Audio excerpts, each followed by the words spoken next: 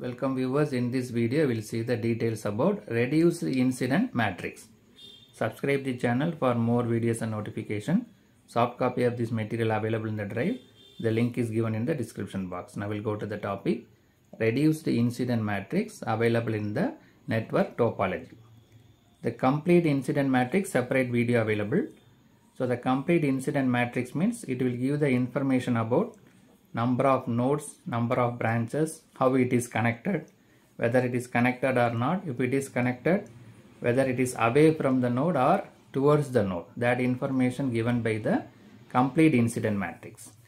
This one reduced incident matrix represented by A. We will see what is the reduced incident matrix. When one row is eliminated from the complete incident matrix, the remaining matrix is called a reduced incident matrix. So in a complete incident matrix, if you eliminate one row, that is called a reduced incident matrix. Now we'll see the example problem so that we are able to understand easily. We'll see the example. Obtain the complete and reduced incident matrix for the graph shown below.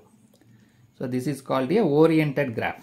Oriented graph means represented by the line as well as the direction. Only lines are, all elements are replaced by the line, is called a graph. The directions also available mean it is called a oriented graph.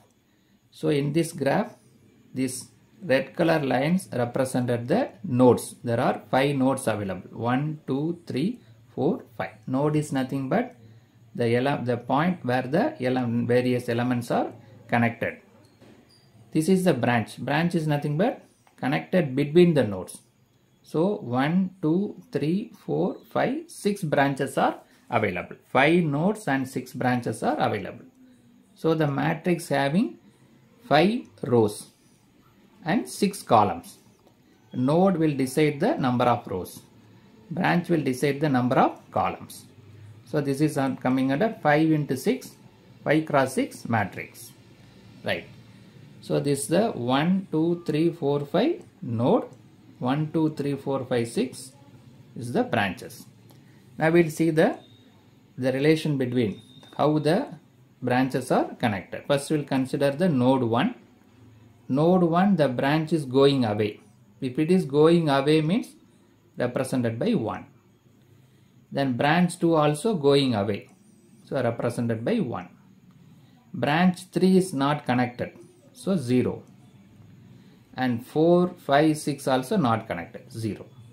So not connected means 0. Away from the node means 1.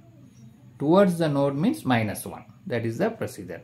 So here 1 and 2 away from the node. Remainings are not connected, 0. Now consider the second node. Second node, first branch is not connected, 0. Second branch coming inside, so minus 1. Third branch going away, so plus 1. Fourth branch also going away, so plus 1. 5 and 6 not connected to node 2, 5 and 6, so 0. Now we'll go to the third node. See 1, 2, 3 is not connected. So 1, 2, 3 are not connected. Only 4 is connected, 6 is connected. 5 also not connected. So 5 also 0. 4 is coming inside. So minus 1. 6 is going away. So plus 1. Now we'll go to the fourth node. Fourth node, first branch coming inside. Minus 1. Second branch not connected. 0. Third branch coming inside. Minus 1. Fourth branch not connected. 0. Fifth branch going away. Plus 1. Sixth is not connected to fourth node, so 0. Then we'll see the fifth node. In fifth node, only 5 and 6 coming inside. So minus 1, minus 1. 1, 2, 3, 4 not connected, so zeros. So this is the called a incident matrix, complete incident matrix having 5 rows and 6 columns. Now we can write these values as a in the form of matrix, in the matrix format. So this A suffix A is nothing but a complete incident matrix. These values are written, 5 rows and 6 columns. In this, if the fifth column is eliminated, we can eliminate any column, any row, either first row, second row, any row we can eliminate. In this problem, fifth row is eliminated. So the remaining is written here. 1, 2, 3, 4. Only 4 rows are, first 4 rows are available. Fifth row is eliminated. Is represented by A. It is called a reduced incident matrix.